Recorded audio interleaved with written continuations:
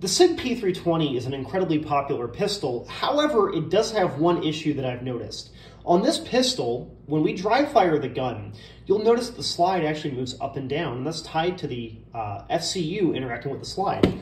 Right now, we have an empty gun with an unloaded magazine. I'm going to reinsert our unloaded magazine, drop the slide, and if you watch here, as I depress the trigger, you'll see the slide's tipping up and down. You can see that it's closing the gap here, and that's how the FCU and the slide work together.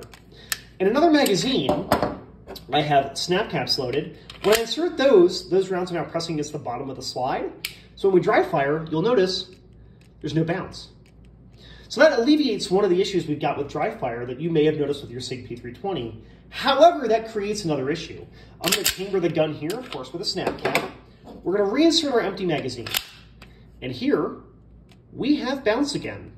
So while that might alleviate the dry fire issue, when you are live firing this gun, when the last round is chambered out of the magazine, you're going to be having this happening to the pistol. So I want you to keep that in mind if you are a SIG 320 shooter or owner, that this gun's got this weird quirk. I've noticed this on the M17 like I've got here, on an M18, which is the same gun, just shorter, and on various 320 non-manual safety models, whether they were X5s or they were the AXG aluminum frame guns. So just a little tip here for dry firing the SIG, but also a thing to keep in mind when you shoot these guns. Check out more SIG content down below.